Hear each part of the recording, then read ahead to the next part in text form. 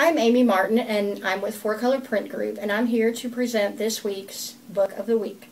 The book that we have chosen this week was published by the University of Oklahoma Press. It's called Prince Maximilian's Journals.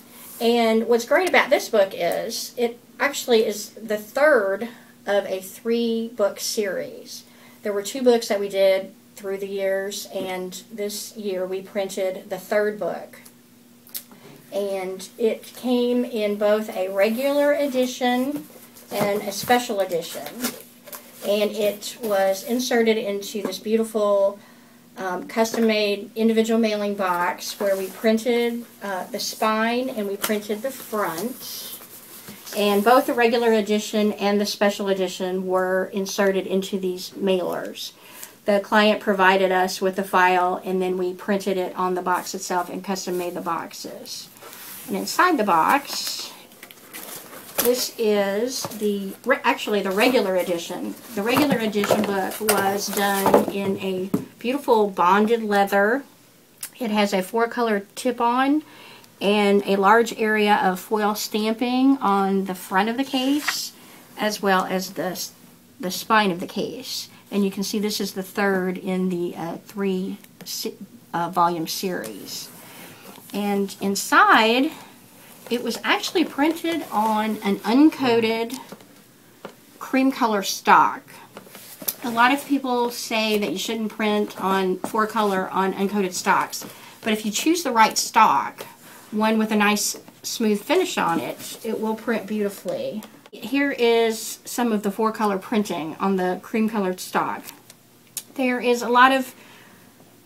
are certain things that print very well on uncoated stock, particularly art of this type, like paintings and things like that. I don't really like to print photography on uncoated stocks just because they don't reproduce very well on uncoated.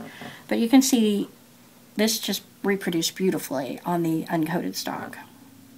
And all 3 books were printed on the same stock. They all had the same specifications. So when we finished book 3, it was a very nice, beautiful set. And so this is the regular edition, as I said. And this is the special edition. We did a slipcase in a beautiful burgundy colored cloth. And then the book, it uses the same bonded leather that the regular edition does. It just doesn't have the tip-in, or the tip-on. It has just foil stamping on the front. But other than that, the 2 books are the same. So once the 3rd book was printed, the 1st and 2nd books didn't have this.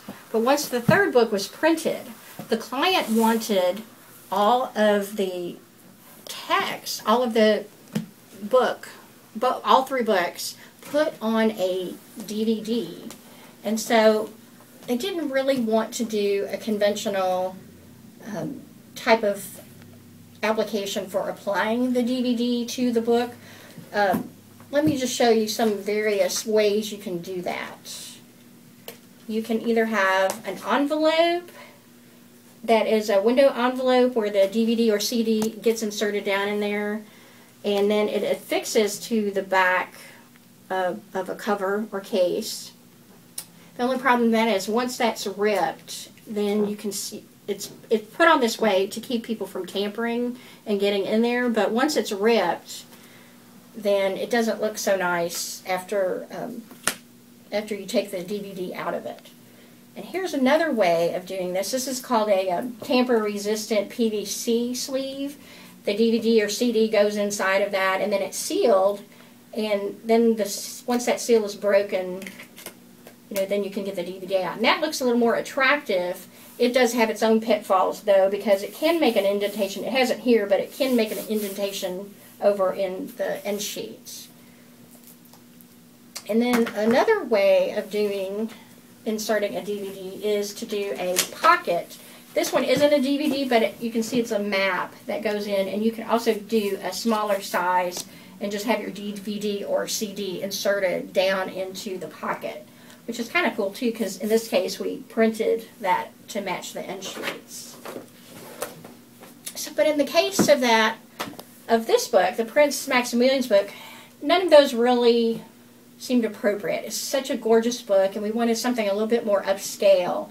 And so we did this really cool, we actually cut, you have to do thicker cases to do this, but we actually cut a die cut into the case, and it has this plastic piece that's actually holding the DVD in place inside the case.